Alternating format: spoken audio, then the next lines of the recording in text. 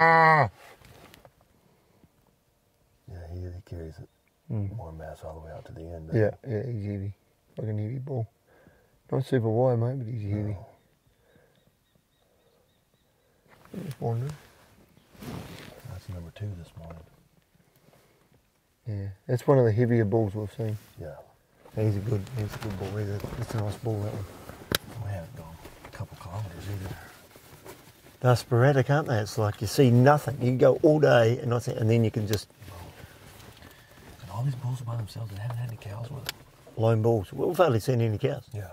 These cows are nocturnal. If they go anywhere near a road, nocturnal. I'm just surprised we haven't seen them up on the burns.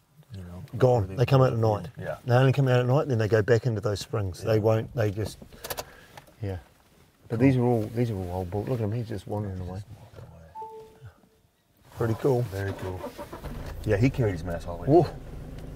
That's a big, heavy bull. It's pretty cool passing bulls up based on age. Yeah.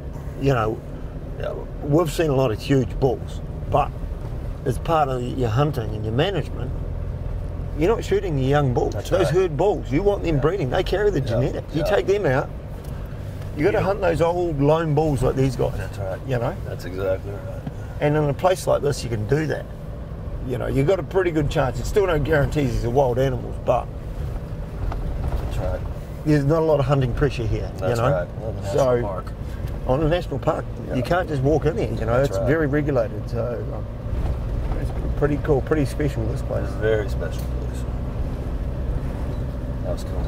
2 bulls in like 2 kilometers. 5 minutes. Yeah. He was big old stocky bull too. Big old heavy body. Yeah.